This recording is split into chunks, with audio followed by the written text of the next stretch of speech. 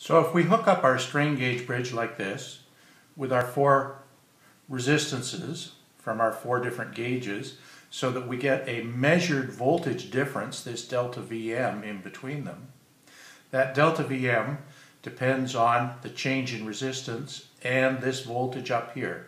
So the bigger that voltage, the bigger this voltage for the same thing happening on the transducer. We're going to put that into an amplifier, and the amplifier's got a fixed gain which is established by whatever gain resistor we've attached on the amplifier, so that the output voltage, V out, is going to be bigger than the reference voltage for our pseudo-ground amplifier by an amount that depends on the input voltage and the gain.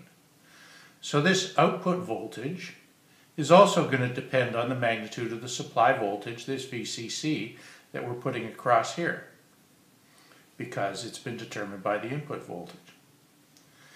Now when we go and measure these output voltages from the amplifier on our Arduino, if we connect them to the analog ports to convert them into numbers from 0 to 1023, and if we use the same reference voltage for the conversion, then that conversion will also depend on what the supply voltage was. So that these numbers here will depend only on the changes in resistance out here. If we increase this voltage a little bit, the measured voltage will go up a little bit, the output from the amplifier will go up by a little bit, but the reference voltage that it's comparing that output to will go up by a little bit, so that the digital converted value will remain the same.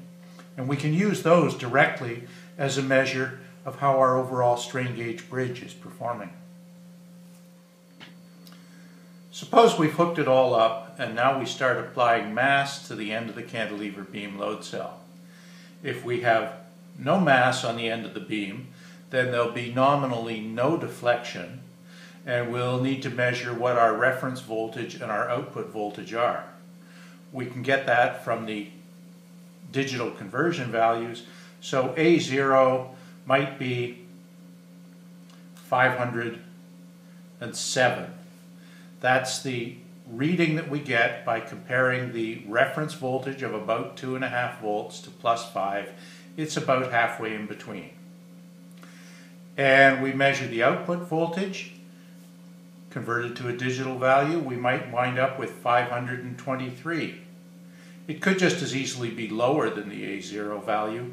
This is the offset, the imbalance in the bridge, the differences in these resistors when there's no load applied to the beam.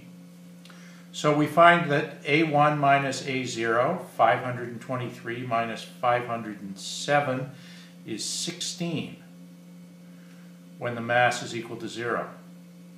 If we go up to 1 kilogram, we might find that A0 when we measured this time was 508.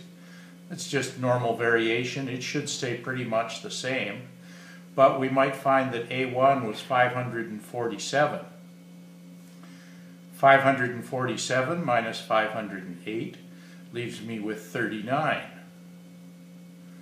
So a difference in digital conversion values of 39 corresponds to a mass of 1 kilogram on the end of the cantilever beam.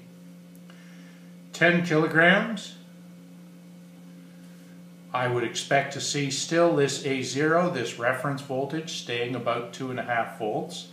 Might be 507 again, might be 506. It'll be some value. And then when we measure A1, it's going to go up considerably. It might be 843, indicating that we've got considerably more change in the resistances because we've got a considerably bigger load here. 843 minus 506 is going to be 337. So that's the difference that corresponds to 10 kilograms. If I draw a graph of A1 minus A0, versus the applied mass, I expect that I'm going to see not quite a perfect line straight through the origin, but there may be some offset value. I still expect that I'm going to see a straight line so that there's my 1 kilogram value and there's my 10 kilogram value. And if I take some more data points in between, I should be able to come up with a calibration relationship that allows me to measure the mass or the force applied to our cantilever beam load cell in comparison to the analog values measured here, the difference between the amplifier output and the reference voltage.